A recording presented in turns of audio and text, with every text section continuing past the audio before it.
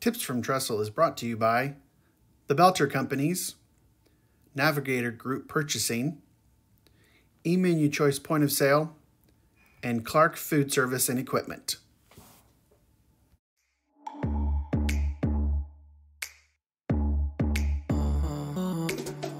Welcome to Tips from Trestle, the Senior Living Food and Hospitality Podcast.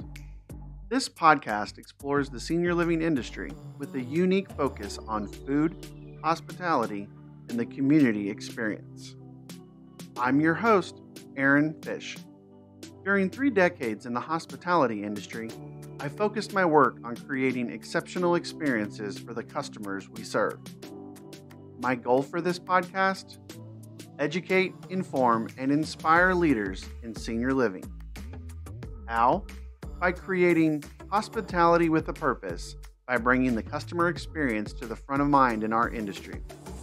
We should bring the passionate spirit of food and hospitality to everything that we do and everyone we serve each and every day.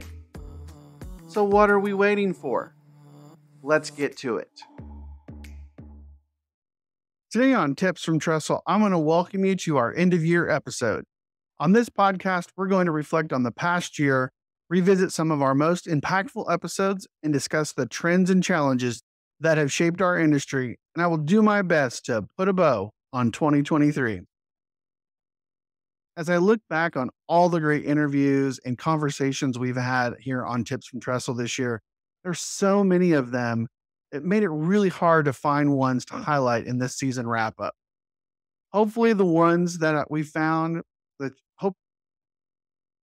hopefully we found ones that either you missed or that really grabbed your attention and helped make a difference in how you approach your day-to-day in the senior living industry. I hope you enjoy our look back on these great episodes.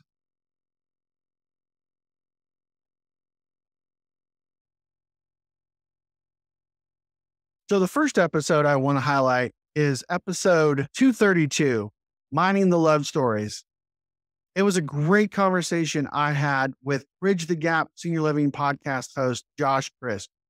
In addition to being host of the leading podcast for senior living, he is also the founder of Salinity. And they've done a lot of great work around how they build communities and how they really focus on getting to the heart of what's really important in our space. And so, as you can see in this clip, there's a lot of passion around what we do and why it's so important, especially from this perspective, for us to mine those love stories and really get to the root of what's so important about what we do. And so that's been, I guess, the biggest thing that I've learned, and our focus is on the development, is just really understanding what product and service we need to deliver for that local market.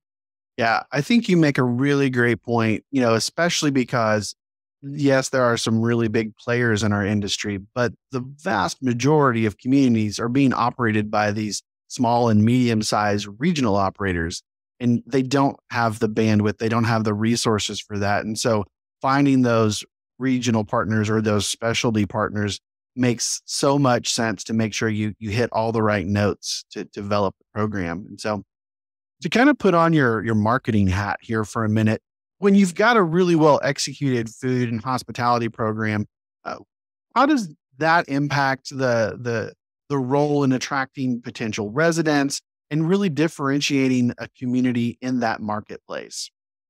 Well, it's a huge opportunity. That's what I would say. When I think about marketing at the community level, there are so many potential success stories that you can share. We don't overcomplicate marketing. Now, marketing is complex in and of itself nowadays with technology and all the different things that are being used and implemented.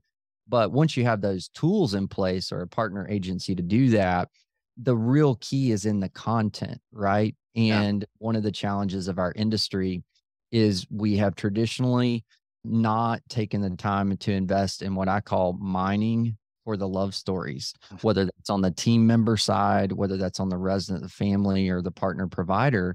And so that's number one. Is I guarantee you with a quality food program, you are going to differentiate yourself from many providers because, as we've all heard that are in the business, what's the number one complaint in senior living communities? It's the food program, and it Yeah. doesn't have to be. And honestly, we just haven't done a real good job of finding and telling the success stories. And so you think about it, if that's one of the most important things to us as humans each day is what we're Mhm. consuming. And second, we know that it's potentially one of the most important things to the resident in their community when they're seeking out communities, then why shouldn't we be very intentional in working to produce those success stories that I call love stories, and then sharing those in your market?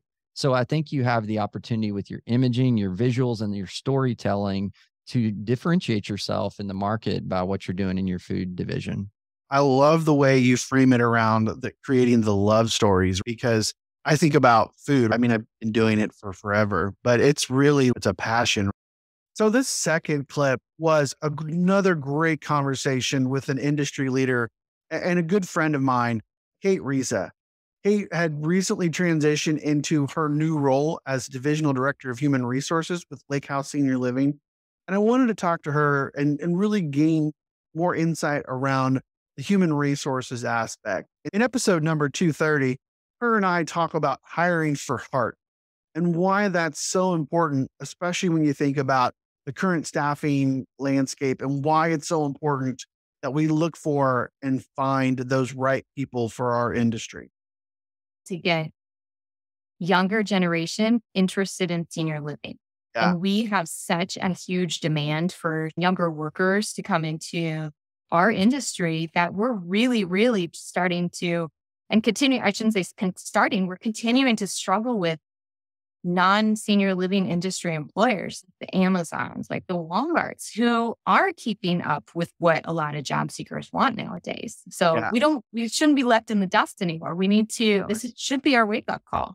Yeah. And it leads me to want to ask you a question. One of the things that, when we hear people talk about the different generations in the workforce and the things that they value and what they look for in an employer, the younger generations that you were talking about, one of the things that they seem to be really dialed into and focused into, in addition to, do I make ends meet, is what's the purpose of the organization that I'm working for? Yes. What's the mission? How can I make impact by working in this job?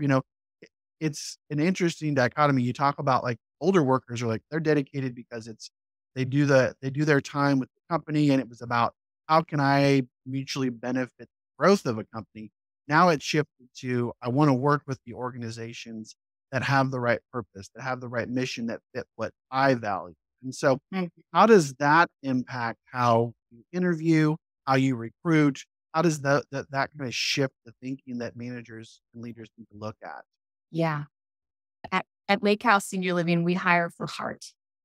We can teach you a lot of the procedures, policies, processes that we do, right? We can teach you some of that, but we can't teach you how to care about a resident, truly care about their well-being. And we want people who believe in what we're doing and who we're here to serve and not just show up for a paycheck. And so we've actually designed our recruiting process around each individual role and utilizing personality assessments to determine who is the right fit in our organization. We have this picture of an ideal, let's say, executive director. And our talent acquisition team has developed a set of questions that helps grow and build on a person's heart and passion for senior living and understand if they are a true fit with what our mission is to serve those seniors. In addition to that, we also use, so not just interview questions, but we also really, really lean heavily on personality assessments. And we utilize those for every single leader position that we are recruiting for in our community.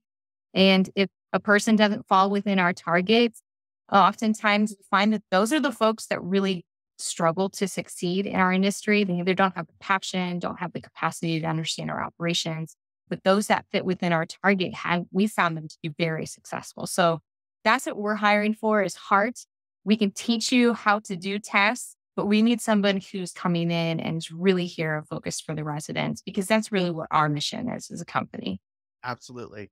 Well, Kate, thanks again for letting us talk through this struggle of staffing and finding the right people and how to do that. Been a great conversation. So thanks for being Yeah. here on Tips from Trestle. Yeah. And Aaron, I want to give you a shout out because the hospitality programs that you have been talking about and implementing with different operators have been so essential to building culture. So major kudos to you and what you're doing. Your mission is so important to our industry. So keep doing what you're doing, my friend. I appreciate it. Thanks, Kate. All right. Today, I want to tell you about one of Trestle's senior living partners, Boelter. Boelter is a food service design, equipment, and supply company that has been providing expert guidance to the food and beverage industry for nearly a century. A strategic partner to the most successful food service operations in the country, Boelter provides support in kitchen and bar design, equipment procurement and install, and supplies. Their team of senior living food service experts have experience across the continuum of care.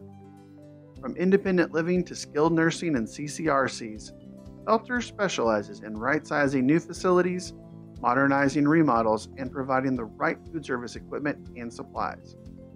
At Boelter, they are committed to creating memorable experiences for their customers and their guests. With their top-notch team and a global network of quality supplier partners, their customer-focused approach is built on a foundation of collaboration and decades of industry experience. So thank you for considering Boelter for all of your food service needs.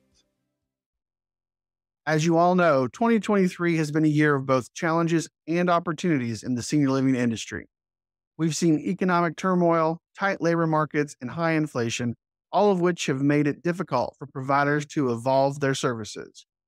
Despite these challenges, we've also seen innovative thinking and a reimagining of how senior living communities operate. Because of all of this, I want to bring you our Tips from Trestle Top 10 for 2023. So let's dive into the key trends and developments that have shaped our industry this year. Economic turmoil and uncertainty.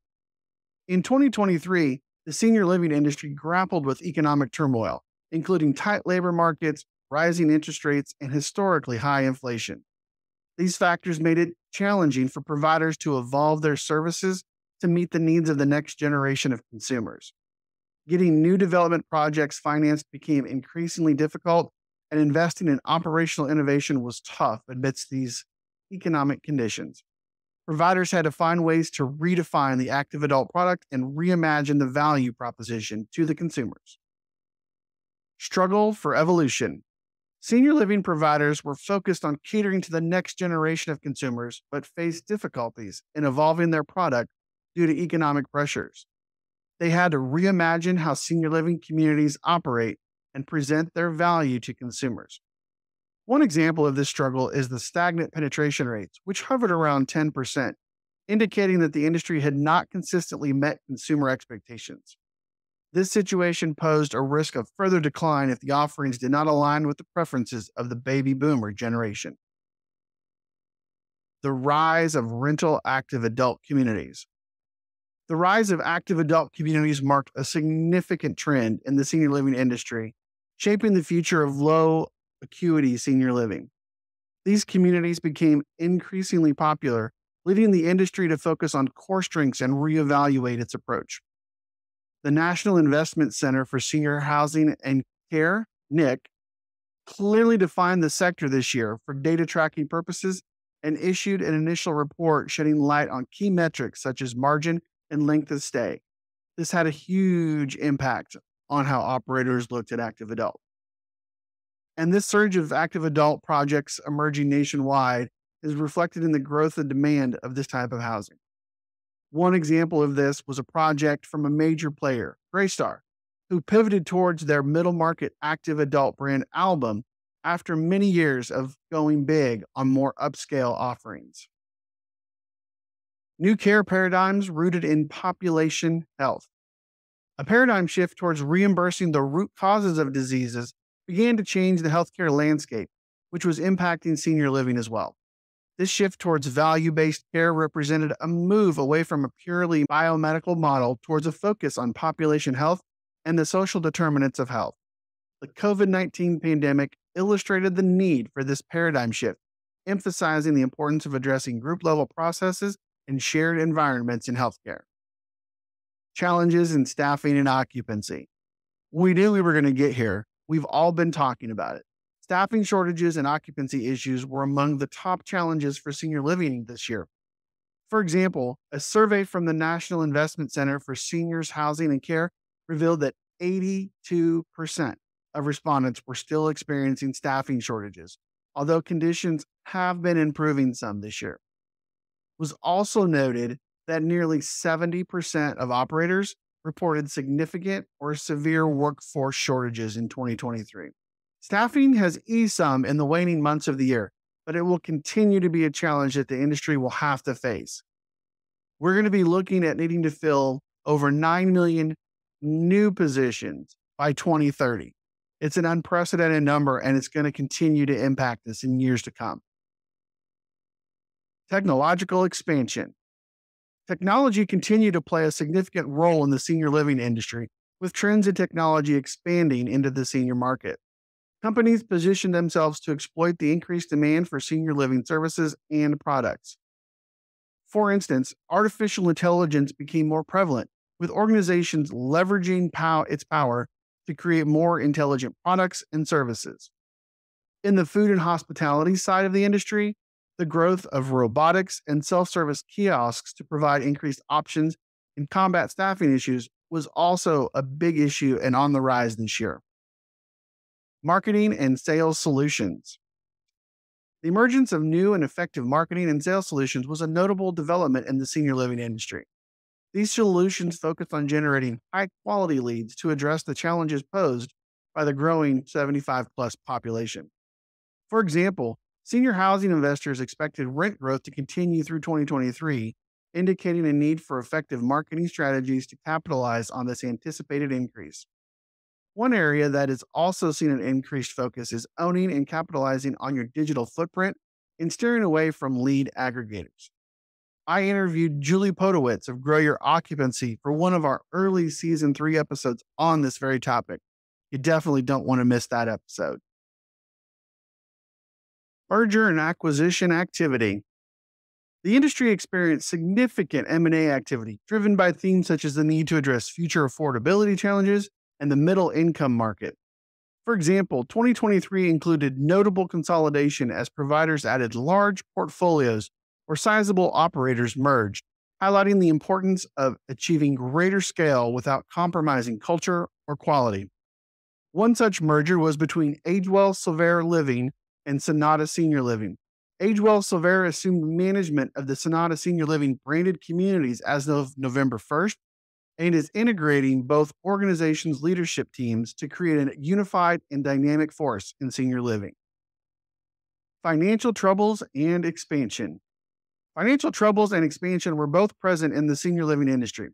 The active adult market obviously continued to grow, as we've mentioned before, while the bankruptcy filing of a large CCRC community was a notable event. The lending market tightened for senior living providers, and occupancy issues for underperforming operators negatively impacted facilities' bottom lines. For those facilities that weren't able to sustain their bottom lines and are failing financial covenants, lenders have become less lenient on waivers, and in some cases, lenders are imposing default lending rates. Market growth and demographics. The senior living market was projected to achieve significant growth, focusing on the 75-plus population that we're all familiar with and the expansion of that market until 2031. An example of this growth has been the rise of active adult communities, as we've mentioned before, which has really thrived due to the demographic shifts that entailed more housing tailored for retiring or soon-to-be retirees. Unlike previous generations, this group, which is projected to live longer and healthier lives, seeks homes that match their active and busy lifestyles. To satisfy this demand, active adult communities are springing up nationwide, especially in the Sun Belt, where many have relocated for a milder climate and an active lifestyle. The desire of baby boomers and investors for this type of housing has led an industry publication to proclaim active adult communities as the hottest growth sector in senior living this year. So there it is. It's our 2023 Tips from Trestle top 10 key trends and developments that shaped senior living industry this year. Navigator is the largest full-service GPO that exclusively focuses on the senior living community. And what that means is we provide products and services that help our members provide a great environment for their residents, such as like MRO, hospitality equipment, food, business products, as well as technology solutions. We actually surround our members with a level of support unmatched in the industry. Another great episode was episode 218, F&B Futurism, channeling Ray Kurzweil. I always love talking with Katie Griffith about the future and technology. It's something that's been on everybody's mind in 2023. But we had such an amazing conversation where we basically said, hey, we're going to take off all the training wheels and we're going to look straight ahead into the future. We got into an amazing conversation around AI and autonomous vehicles and what that really looks like when you actually reverse the idea of not just getting out in the community with our residents and our population, but maybe actually bringing community into what we do and where we're at. It was an amazing conversation. Take a listen. Katie, thanks for joining me today on Tips from Trestle. You're here because we're going to talk about technology and how the technology that is coming, some like newer technologies, are going to impact how we do business in senior living. So as you think about that, what are a couple of technologies that are maybe in their infancy now that could have a really big impact on how we do things in senior living? Yeah, Aaron, I'm so excited for this conversation because I feel like we spend so much time talking about the current ideas with the current technologies that we have today, right? And I'm excited to just Star Trek ourselves. So the things I've been thinking about lately are autonomous vehicles. So Okay. before we know it, seniors are going to be able to hop in an autonomous vehicle and go and get to where they want to go. So whether that's, transportation at your community, taking them to Walmart or their doctor's appointment, or let's talk about bringing the aging population to our community, right? What better way to really fill our wait list and start offering our programs and our facilities and our venues to the general public, and especially the seniors and their families. Yeah, no, it's an intriguing idea because one of the things we were talking about it, I think it was the Environments for Aging conference in April. The conversation was around building these spaces, and then we've got all these communities with all of these great activity rooms and dining rooms and little corner neck, notches or whatever for this activity or for that thing, but they sit empty most of the time, right? And so when you walk through a community, it could be, 2 in the afternoon, but it doesn't feel like there's a lot going on. It doesn't feel like a vibrant community because you've got dead space, right? And so, their conversation was how do we redesign communities of the future, build them so that we can multitask in spaces. But we've got all of this community space now currently that we've got to figure out how do we utilize it either to better market ourselves or how do we capitalize on it from a revenue perspective. And this idea of autonomous vehicles bringing people in is definitely something that I think could have some merit going forward. And start inviting the public to come out and experience these wonderful programs and dining venues that are just absolutely gorgeous, and the food and the service and the almost the performances that you all put on in the culinary space Yeah. is just incredible. And becoming just a part of the community is just going to maintain that pipeline of people knowing who you are and wanting to move in when they get the opportunity. Yeah, the idea of using a technology like autonomous vehicles to create to set your community up to be almost like a destination for someone who and that snowbird example is perfect, right? You've got somebody who is age appropriate, who's taking advantage of the food, the outlets, the activities, the programming, and it could be a very synergistic approach to how you work with the outside community. It is one of the things that I don't know that we talk about a lot is it a lot of times feels like there's this wall between a senior living community and the community outside, right? Like we bring people in to do activities, we'll bring performers in, things of that nature. But there just always kind of seems to be this barrier. And I think the Yeah. more you open that up, the better it'll be. I mean, it's great to look at that technology and how it can build this bigger community, but you're gonna have to have things to support it. What are some of the things that operators are gonna need to get really good at technology-wise to support something this innovative?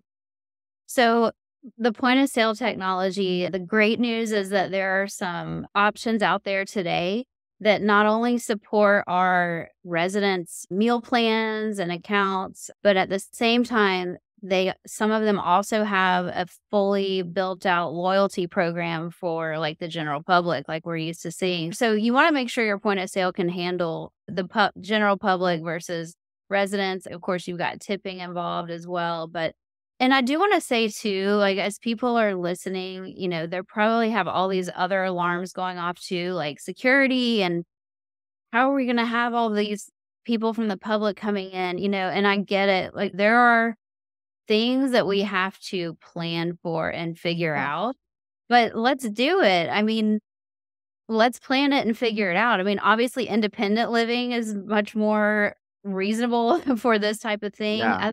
Building so many more apartments to accommodate the baby boomers that are coming, right? So hopefully we're gonna get some people thinking and maybe we can start some conversations around this and really kind of push us to looking way more into the future than I think we are now, which would be really great for the industry as a whole. This last episode we want to feature from season 2 is episode 209, The Joy in Building a Culture of Learning. I've been working with James Lee and Bella Groves almost from the start of Trestle Hospitality Concepts.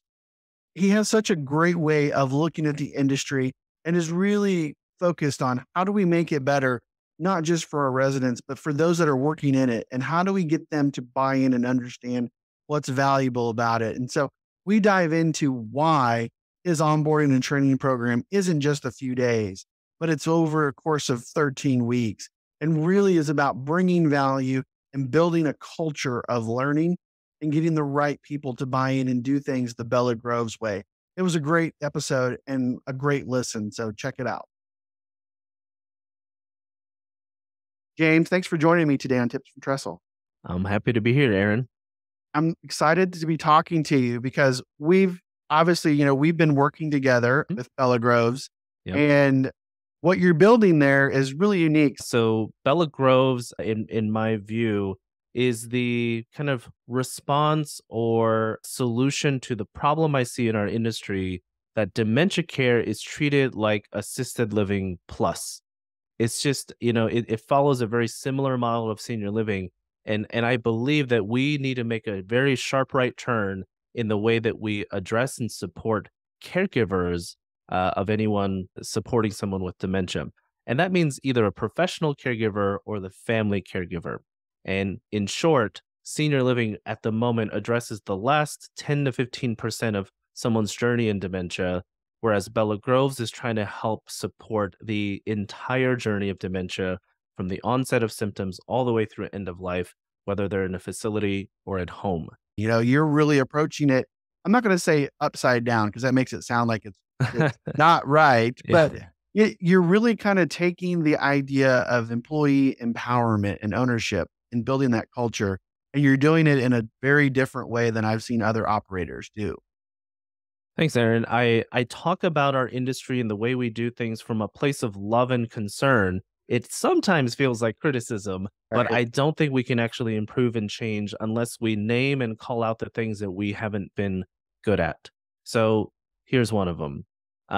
In our industry, we say things about our caregivers and our frontline that we don't back up in our actions. And so I mean things like we say that caregivers are our heroes. We laud the frontline workers and we give, kudos and kudos to them in internal, company communication on social media. But the truth is caregivers feel burnt out. They feel like they don't have resources. They feel underpaid. They feel understaffed. You talk to caregivers at any community across the senior living industry, and you're going to find a population of people at every facility that feel like that. This message will resonate with them. Culture tends to be something that people think that has to be built at the top and outlined and defined, and then you push it down and you push it down. And I don't think that that's the way it works. It's not just culture on paper, right? I've seen that done in Yeah. organizations where they spend thousands of dollars doing that, but they don't get buy-in, they don't get the feedback. So hmm I'm curious as to how you approach working in a structured, regulated environment, such as memory care, and how you kind of balance that with this. Let's give employees a little bit more freedom to do what they need to do to be successful.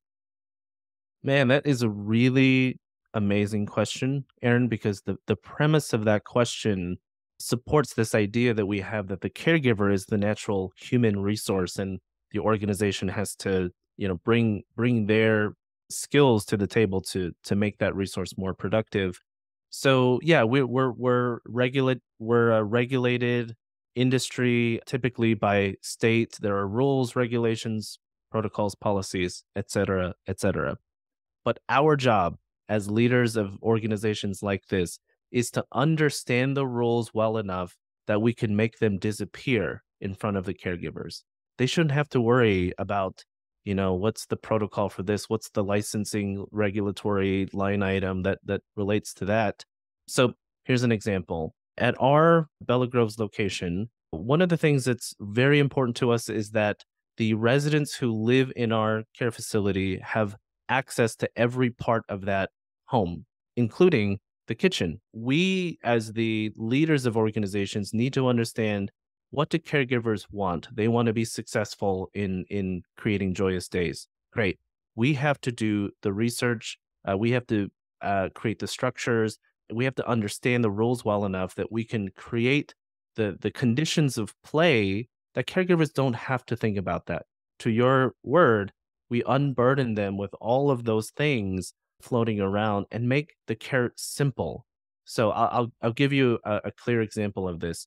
All of our caregivers go through a 13-week progressive dementia skills training and skills checkoff. We have had so many caregivers now graduate from those 13 weeks. And at the end of those 13 weeks, we do a capstone project.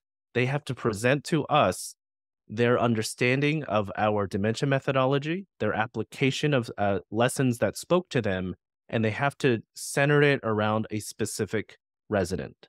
So what it does is it personalizes all of those kind of teachings in real world application. Now here's the amazing part.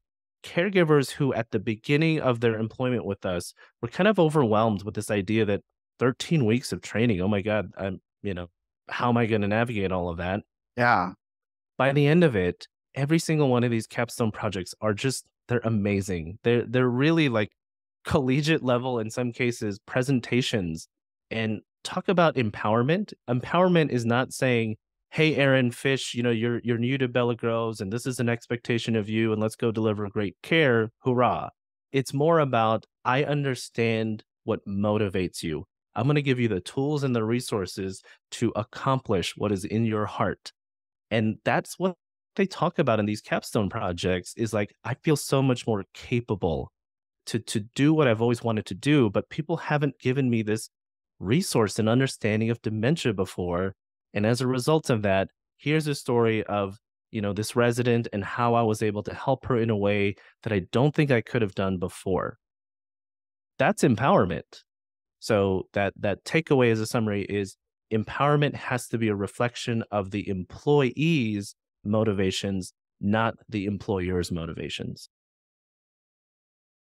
It was really hard to find the right episodes and the right clips. Just there were so many great conversations, and I really wish I could have highlighted all of them. So I really encourage you before season 3 starts here in a few weeks, go back and take a listen to some of these great conversations. There's just so many great hours of content here. I'm really proud of the work that we did in putting this podcast together in 2023. So as we wrap up this year, I just want to say thank you to all of the listeners for your support, for your engagement, for going on and subscribing to our YouTube channel, our Spotify channel, finding us on Amazon, iTunes, and really helping us grow this community around the senior living community experience in food and hospitality. Your feedback and participation have made this podcast a valuable resource for those in the senior living industry. I look forward to bringing you more great conversations like this in the coming years. Remember, the challenges we face are opportunities for growth and innovation. So let's continue to work together to improve the food, hospitality, and customer experience in senior living. And thank you for listening to Tips from Trestle. And here's to a successful 2024. Cheers.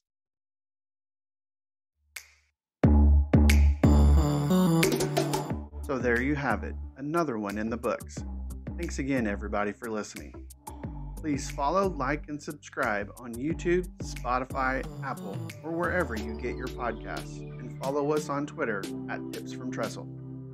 You can also learn more about the work I do by following me on LinkedIn, Twitter, Instagram, and even TikTok. And be sure to check out Trestle Hospitality Concepts at www.trestlehospitalityconcepts.com. I'm your host, Aaron Fish, and this has been another episode of Tips from Trestle.